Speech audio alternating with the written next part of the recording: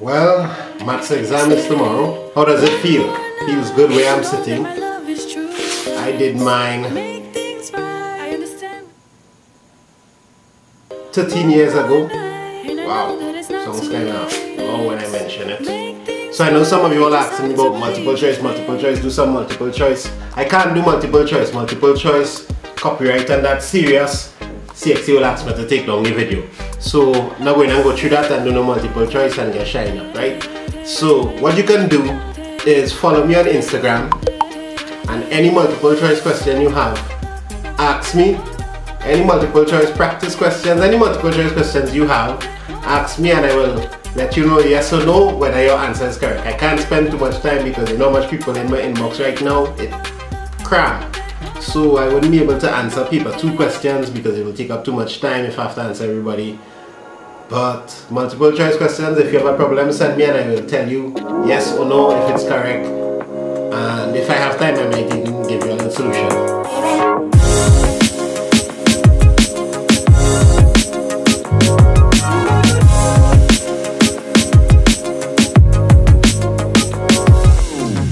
So let me do a little quick review on factorization, and specifically number 2 in your paper, the second question that you're going to see in the exam tomorrow. That's how you kind of way there, tomorrow exam. Wow. Anyhow, let me start playing these games to tell you.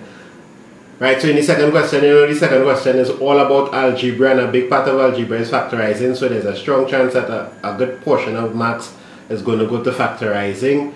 But there are only 4 ways that CXC asks factorizing on in this question, and I went through the last 10 years plus of past papers to check out all the different ways and put it in a nice little nutshell for you.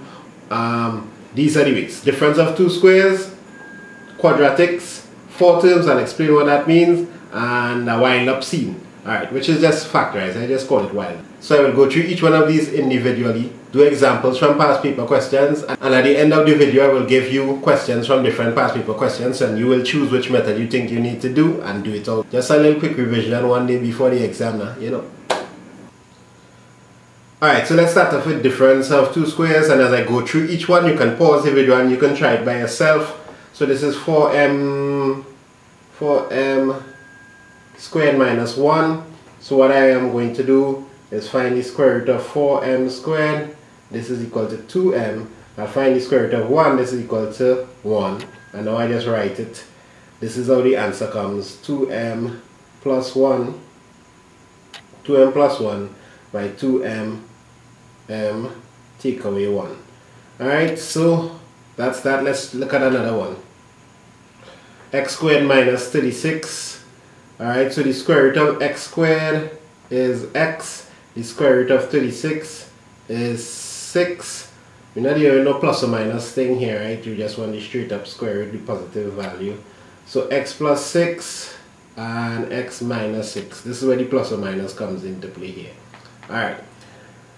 Let me do one more and then I'll leave one for you to do to figure out for yourself. 4a squared minus 16.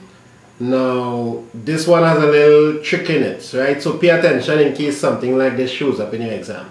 There's a common term I can take out here before I jump into difference of 2 squares. Like I can do 4 into a squared minus 4. Right, now this I will do difference of 2 squares for this part here. So the square root of a squared is a. The square root of 4 squared is 2. So tell me if you understand how I got this, and you can go ahead and try this one for yourself. Nah boy, that one looking nice, I can do it myself. So m squared minus 4m, that's m plus 2n by m take away 2n. Tell me if you understand how I got that. Alright, let me give one for you to do for yourself. You will do the one down in the corner down here. So p squared minus 1. Yeah, so you try that guy there and see if you can get him out. Real simple, right? So this is the first style of factorizing. The next style is quadratics, which is normally considered one of the toughest styles for some people, but it's not that bad.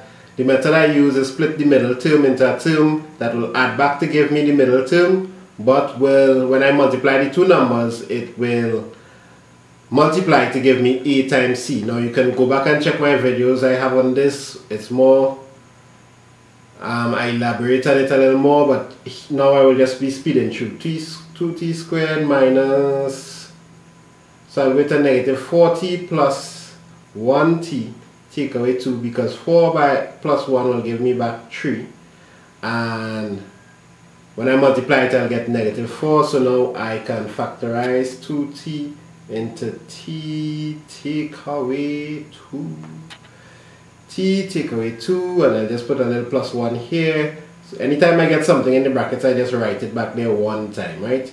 And now this is 2t. I should have equal signs coming down there, but I don't know, I don't know room. So this is the answer here. Right, let's see our next one. That was cool. Let's try our next one. 2x squared plus 5x minus 12. Same way, I'm looking for a number, multiplies, two numbers multiplies to give me negative 24, but had to give me 5.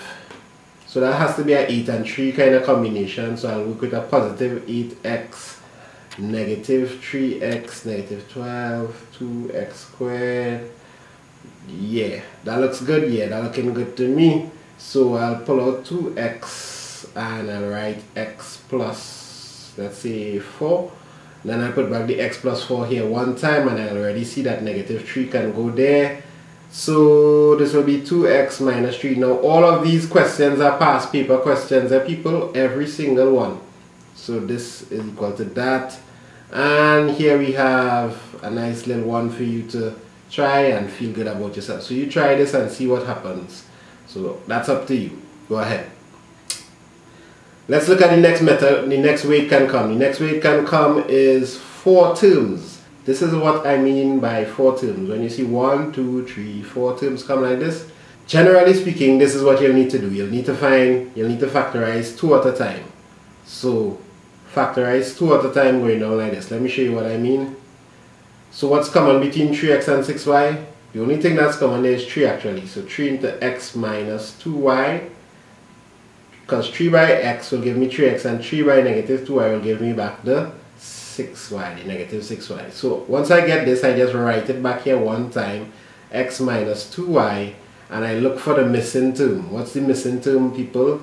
A, because a by x will give me ax, and a by negative 2y will give me negative 2ay.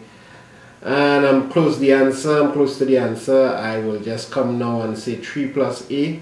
What am I doing? I'm taking this and putting it into one bracket, and I'll just use one of the x minus 2y's there, and that's the end of that. Alright, so that's the 4 terms. Simple, nice, neat, clean. Remember, every single one of these things are past papers, so pay close attention. Here's one for you to try. You try this and see if you can get a nice respectable answer. Look at here. See if you can get it out. So let's look at the last way it can come. I just call this method the while up. If you see something that looks like this, and you've not really seen any of the previous methods, it's not really a quadratic because it have an x here and there's a y there, and you're not really seen any squares, difference of 2 squares, it's not 4 terms. Well, all you can do, my friend, is just factorize very simply. So look for what is common between each term. 6 and 18, you just put 6.